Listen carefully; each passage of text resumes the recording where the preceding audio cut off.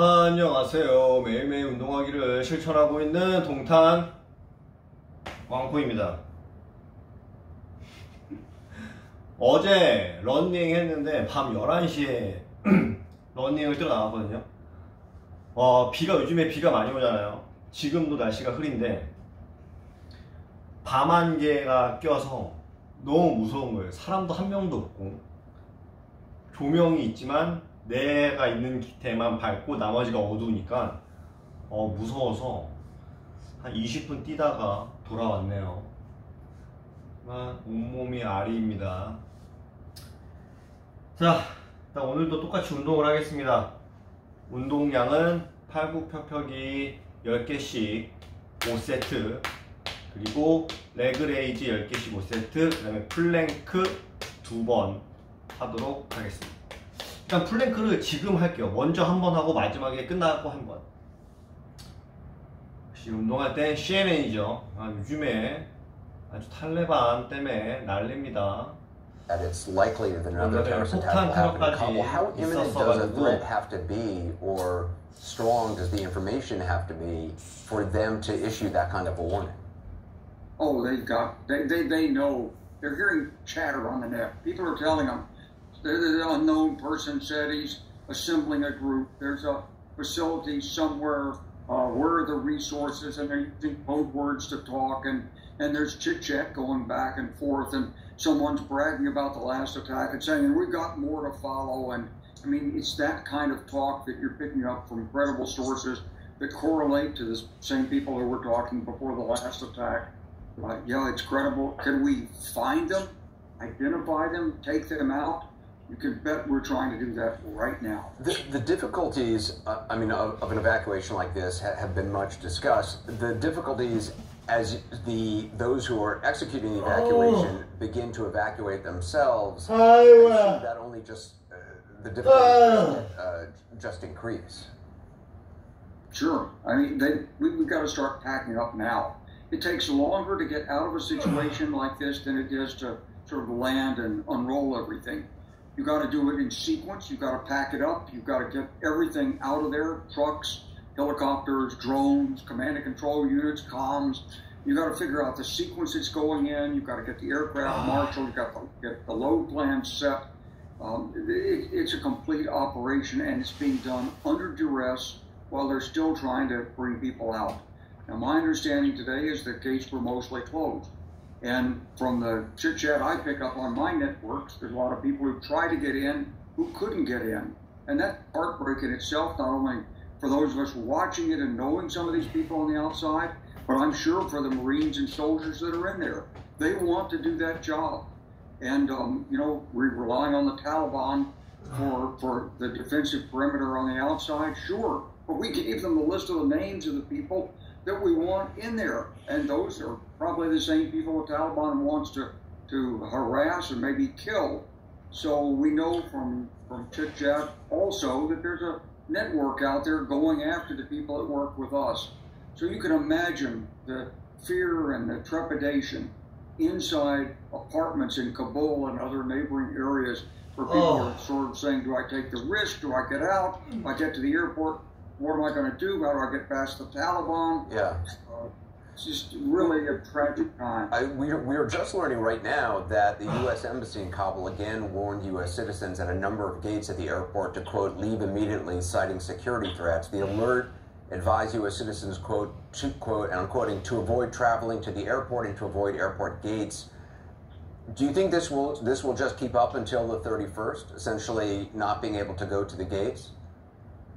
Well, I think we've got to find some other means, and certainly there are still people working on the ground in Kabul. There are contractors.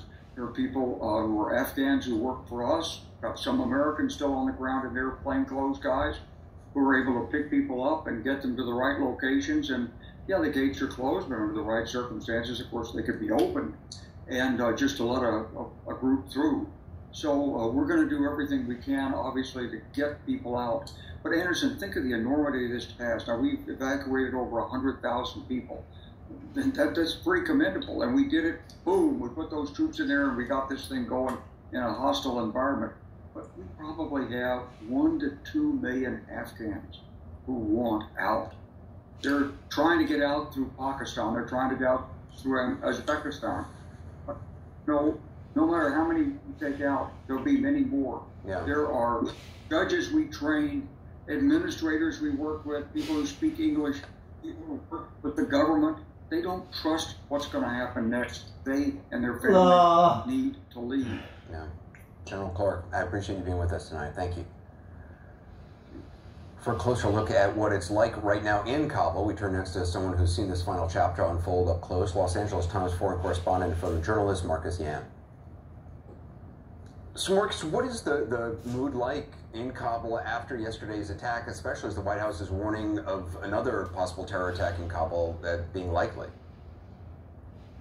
The mood so far, I mean, Kabul's pretty quiet. I mean, we drove around and actually went to the airport today to see what it looked like. I mean, there were still Afghans standing around outside looking to, get into the airport. But as we make our way towards, even the main civilian entrance of the airport, or even towards the East Gate, the Taliban fighters have actually moved away from their checkpoints and actually have moved out altogether. And so the entire area leading up to these gates are empty now, basically, and devoid of people, basically, for the most part. Is that because the Taliban, I mean, you said they've moved away from checkpoints, but are they stopping people from going up? No, I think they've actually moved away in a sense. They've created a bigger circle around the airport. So I think they're just giving airport security forces, American security forces space in a way. I knew you were at the airport on Facebook leading up to the explosion. You took pictures at the Abbey Gate where the attack happened. We're showing some of them. Can you just describe the scene and the security there before the blast? I mean, the scene was like any other scene. I mean, refugees were flowing in. It was very calm. It was somewhat orderly. Everybody was hopeful. Everybody was happy to be there. Calmly, patiently waiting for their turn. In terms of security, it was all over the place. I mean, nobody was checking anybody's bag or doing any checks on the way into this area, and the area, and civilians have to go through a Taliban checkpoint before coming in here, and the Taliban didn't really do any security checks coming in. So these people were basically unchecked. I mean, that nobody had really done a thorough search of them until the U.S. did. Correct. And this area, you said people were happy to be there. Is this an area where people, they knew that they were going to get out, or these people who still were not sure if their documents would be accepted? I mean, I think there's a sense of uncertainty, but I think there was a common belief that once you got past the Taliban and past British and American military checkpoints, we were basically in the airport, even though this was not part of the airport yet. You returned after the explosion, and I just want to show some of what some of the images that you took. I think some of these are also from outside the hospital. What did you hear from people on the ground? I mean, I spoke to one survivor that basically he said he was about 7 to 10 meters away from the blast, and all he saw was a flash, and he blacked out. And I guess he fell into the canal part of that area. I mean, he fell into the canal, and he was all soaked, and his brother had to pull him out, and he didn't remember much after that. But he did remember waking up with a piece of human flesh on his shoulder, and it was just utter madness. And obviously, the death toll went up today from an Afghan official. Last week, you were punched, you were beaten up by members of the Taliban. You wrote about it for the LA Times. And in part of that account, you said, someone tugged on my camera strap and I felt the kinetic energy connection of a fist to the side of my head. A Taliban fighter had emerged out of nowhere and sucker punched me. He was a tall, burly man with a well-groomed, thick beard. He started screaming in Dari, the local language, pointing at our cameras. I mean, it sounded terrifying. What happened next? And do you fear that this is a specter of things to come? I mean, it's a sign of how volatile things can get. Ultimately, I mean, I brought up a complaint to the Taliban spokesperson, and for the most part, he seemed pretty unapologetic and mentioned that we should just use. And they had introduced this new media accreditation system, and it's basically a big white placard that we have to carry around now in order to do our work. And I've had this a couple times now, and it's, I've had mixed results with it. Some Taliban fighters recognize it, some don't really care about it, and just most tell me not to take pictures. Marcus Yam, I appreciate you taking the time to talk to us. Thank you. Thank you for having me on. Well, now we want you to meet a U.S. Army veteran and a Gold Star wife whose husband died while serving in Afghanistan in 2012. She has family members who've been working with the U.S. military in Afghanistan for the entire war, she says, and as you might imagine, they are now desperate to get out. Her name is Fatima, and we're not going to provide her last name or her location because we want to keep her family members as safe as possible. I first spoke to her earlier today on my CNN.com show, Full Circle, and we were so struck by what she had to say and her situation that I wanted to continue that conversation with you here. So Fatima, thanks so much for coming back. I appreciate you giving us the time. You immigrated to the U.S. from Afghanistan, I believe it was in the late 90s. You eventually joined the U.S. military in 2008 after you graduated high school. You served overseas. That's where you met your husband, who was killed while serving in Afghanistan. Talk about your family. They have spent, you say, decades helping the U.S. military as well. How many family members are still now trying to get out? Right now, I had at least 2 different family members from my mother's side come to me and say, hey, I had 8 years in Kandahar, and I have no paperwork, or I have my paperwork and it was burned. And there's a lot of people that are just kind of in search of the certain paperwork that you need because they're being told, well, if you don't have this specific thing, that they're not going to accept you. And some of them kind of take that as a broken heart and kind of keep it moving. But I just want to say thank you for having me here again. And I think my family, I know, is not good. Like I said before, we're not going to be able to get everybody out. We can't get everybody out of the country either. And we just need to take a breather and understand kind of our capacity. But I say top of my head, 20 people. Sorry. Your brother has a U.S. passport and was in Kabul. He stayed longer. He could have gotten out, but he stayed longer in order to help other family members who were in the process to get a special immigrant visa. Was he able to get them out? He was able to get them out, and that's one thing I'm really happy about is he waited weeks and he went with them to the gates every single day. And every day he got an opportunity that was like, hey, well, you're an American citizen. We can get you on a plane. And he was like, no, because I know once I leave, these guys are going to be left to just kind of go on their own. How many days was he at the gate for? Or was he going to gates? He was going to gates for 5 days. Wow. And every day, early in the morning, because that's when everybody gets there, early in the morning, and they leave at night. He told me he took pictures of one of the nights, and he was like, I was at that gate for 24 hours, and we still didn't get anywhere. And it was because he was an American citizen, but because they were SIV applicants, that it would just, they were like, no, well, we're not accepting that right now. And it just kind of, the gates, as the different nations take over the gate control, they also say, okay, well, no, we're only accepting this person, we're only accepting these people. So it's like the acceptance kind of goes, it's very fluid and nobody really knows when.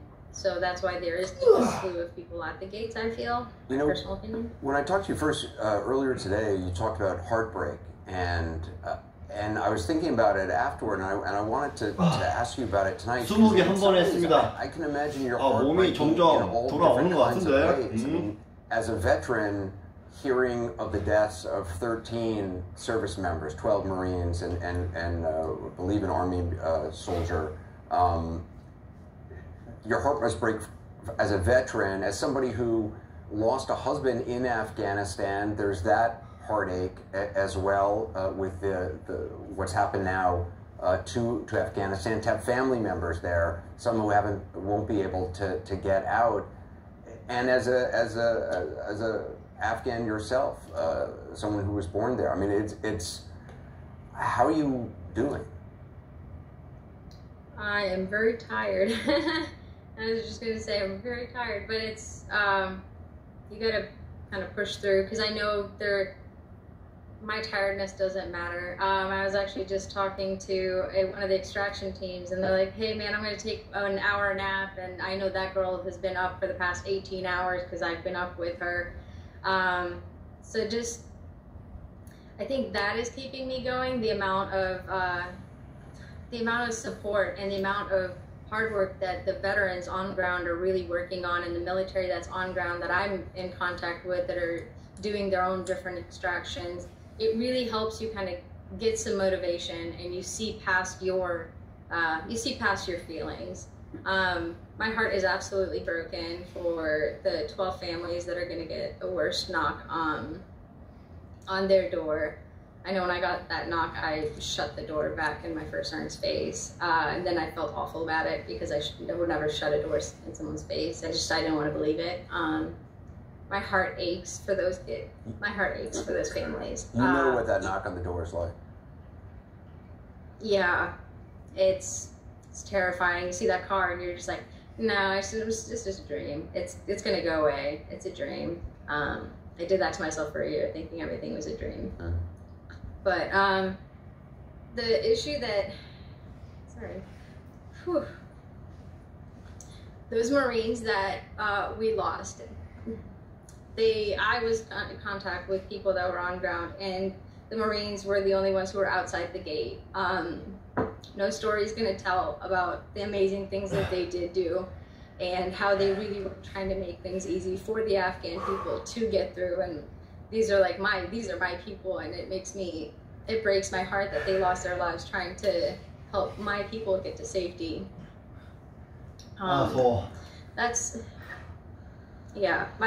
The veteran in me is crying, the Afghan in me is crying, because all of the innocent lives that were lost, and the fact that why is there continuously lives being lost?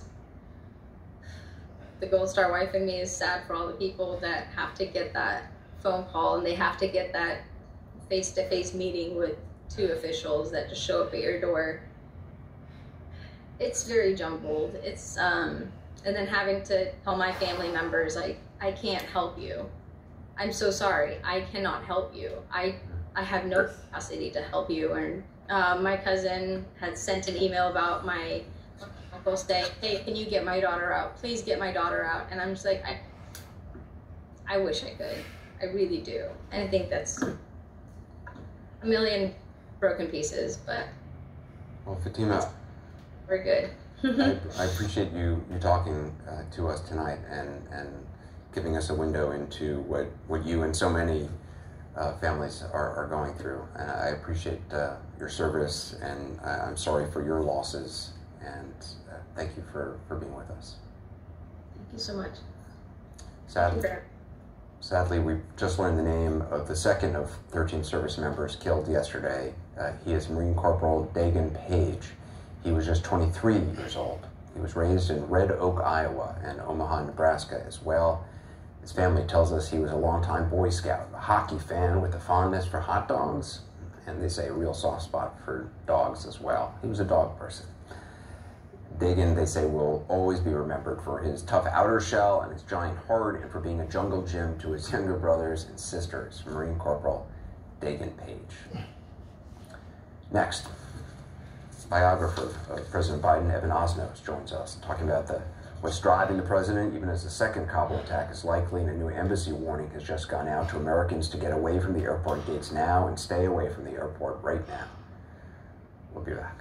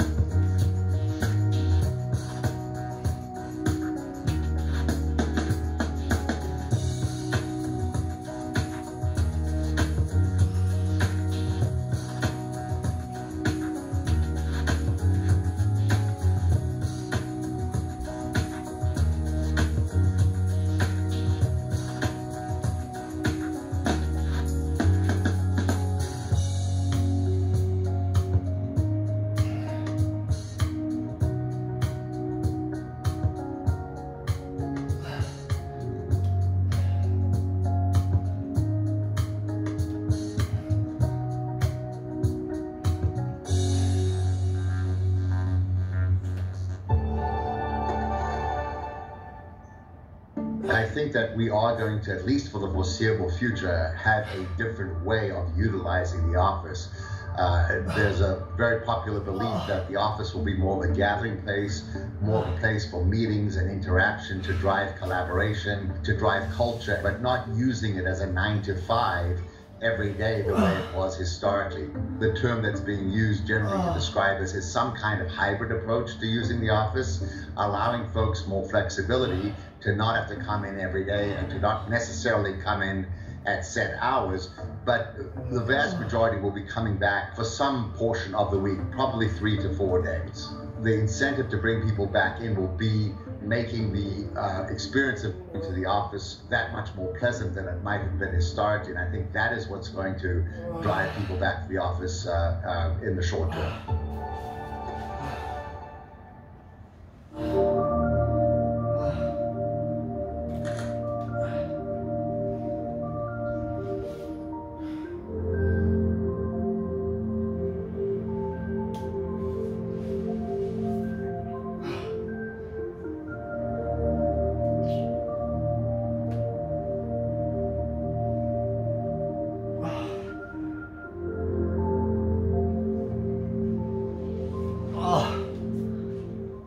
There's no doubt eating and drinking is changing. 마지막 플랭크 한 번만 더 하고 끝내겠습니다. Lab-grown, zero waste, closed loop, climate positive. Join me, Christy Lustau, for Inventing Tomorrow, where we meet the entrepreneurs working to please our palates in innovative ways, serving up ideas for a more sustainable future. Inventing Tomorrow on CNN, in association with DBS Bank. As we reported before the break, the U.S. Embassy in Kabul is once again warning Americans to immediately leave the gates outside Hamid Karzai International Airport. Others are being told to avoid the airport and not go there. This is, of course, a chilling repeat of the warning that preceded yesterday's bombing, and it's yet more pressure on the administration. We're going to talk about how this president operates in moments like this. CNN contributor and New Yorker staff writer Evan Osnos, author of Joe Biden, The Life, The Run, and What Matters Now. So, Evan, we spoke briefly yesterday about how personal these deaths often are for the president and his family. Obviously, his son Beau was an Army major who later lost his battle with cancer. We talked about yesterday the black hole that's left after a death like that. How do you think he plans to approach these conversations with these family members? I mean, it's something he has certainly obviously has experience with. He does. You know, this is the first time he's doing it now as commander-in-chief, but it's been a part of his public life for a long time. And, you know, he sort of developed some techniques that he really uses when he talks to people in this situation. One of the things is he never says, I know exactly what you're feeling, because he doesn't. As he says, you know, I can say I know some of what you're feeling. One thing he often recommends to people, he did it in his own life, is he says, keep a pad and pen by your bed. And as the time goes by, you will make a mark and rate your day. Give yourself an assessment of how you're doing. How are you struggling? How are you recovering? Because only then will you be able to sense if there's any improvement over time. He's given that advice, for instance, to parents who lost children at the Sandy Hook massacre in Connecticut. The other thing he does sometimes is he will draw on his own experience. He will say, as he did to a woman named Amanda Berry in Cleveland who'd been kidnapped and then released. He said, you know, I was basically your age, about 28, 29 years old when I lost my wife and my daughter. And here I am. I'm still here. And she said later, you know, that experience, just hearing him say, I am still here, she said there is something valuable in that, and if he can get through it, then maybe I can too. You pointed out earlier tonight that the card the president carries around in his pocket, this is the first time of his presidency that it's been updated. It's a card with the number of U.S. troops killed on his watch. It's true. I mean, this is the first time since he's taken office that he has now deaths in Afghanistan that will be reflected on that card he carries. It's, you know, there is this very personal piece of this for him. And one of the things that I think gives form in his mind to how to deal with grief is something that came to him a few years ago. Actually, it was Vicki Kennedy, the widow of Ted Kennedy, who gave him a letter that had been written by Joseph Kennedy, who after all lost 4 of his children, including John F. Kennedy and Robert Kennedy. And he gave advice to